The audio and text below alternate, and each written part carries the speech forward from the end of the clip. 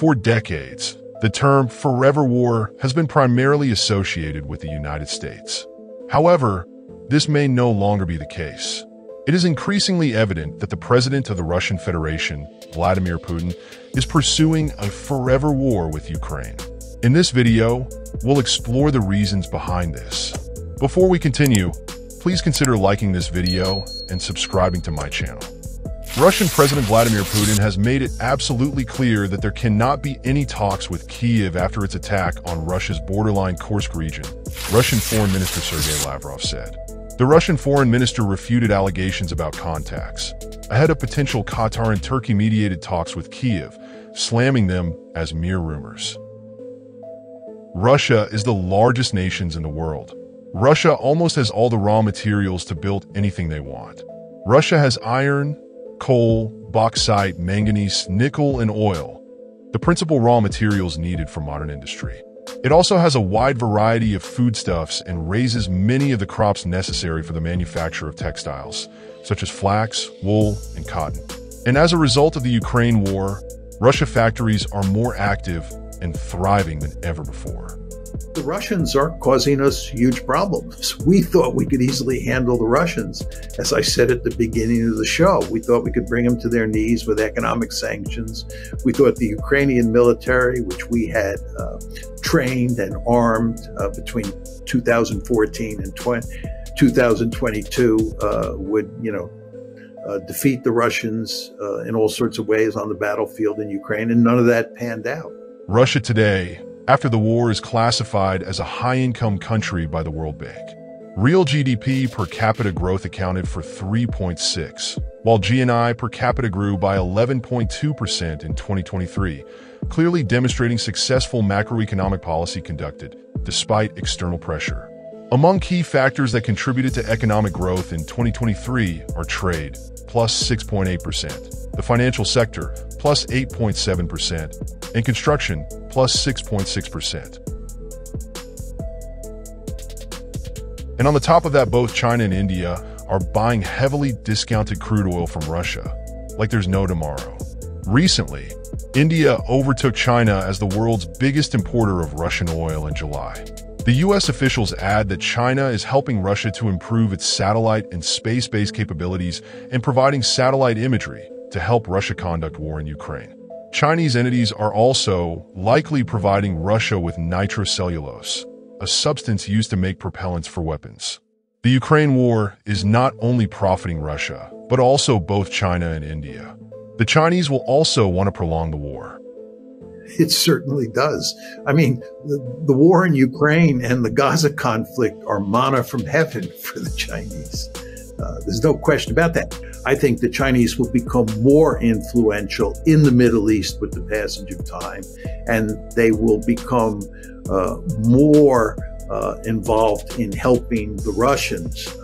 For example, I think you'll see the Chinese up in the Arctic with Russia.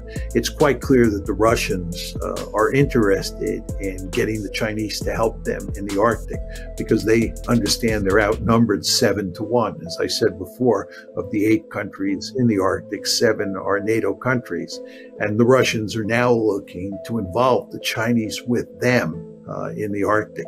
So with the passage of time, Chinese influence outside of East Asia will just grow. Several recent actions by the Kremlin reinforce its signals that Russian President Vladimir Putin is committed to sustaining his grinding war of attrition against Ukraine for years to come, if necessary. Yeah, I think the strategy that Jens Stoltenberg bought, the Secretary General of NATO, and that by that buy-in NATO bought, that Washington pushed on them was, look, guys and gals, we're gonna use Ukraine to bleed Russia. It'll take about 6 months to a year. We're gonna bleed Russia down, and then we're all gonna go after China. NATO and Washington, we're gonna go after China. That was the strategy. I think that's been severely hampered now because they are not bleeding Russia. They keep saying they are, but they're not. Russia's economy is going bang, bang, bang. And this appointment of an economist to be the new defense minister for Russia was a very smart move, because now what Putin is doing is he's using the industrial base that he's revived and made fairly powerful to go even further, maybe from 6% of GDP to 8 or 9% of GDP applied, so he can fight NATO. So their idea that they were going to weaken Russia and then go get China is totally gone now. If it's not, they're stupider than I think. So what are they going to do now?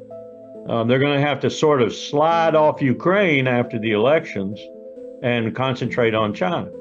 What's keeping them from sliding off Ukraine right now and doing China is Gaza, which has weakened us in particular majorly, because we've used so much of our armaments to rearm Israel each time it goes through a bunch of munitions.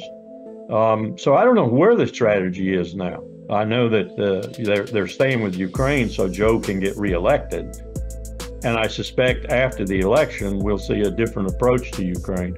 But then the ultimate aim is to go after China. And I don't know what that means except loss. And that loss will present us with one choice. When China sinks 3 or 4 aircraft carriers, when China beats us in the South China Sea, when China takes Taiwan by force, I don't think they're going to do that. But if we force them to, they might. Then we'll go nuclear. And then the world loses. The world loses badly. Nobody wants a nuclear war or the devastating aftermath of a nuclear winter. For this reason, it's not only in Putin's interest to prolong the conflict. Extending the war in Ukraine serves the interests of many around the world. Thank you so much for watching this video. Please stay safe, take care, and see you soon in the next video. Bye-bye.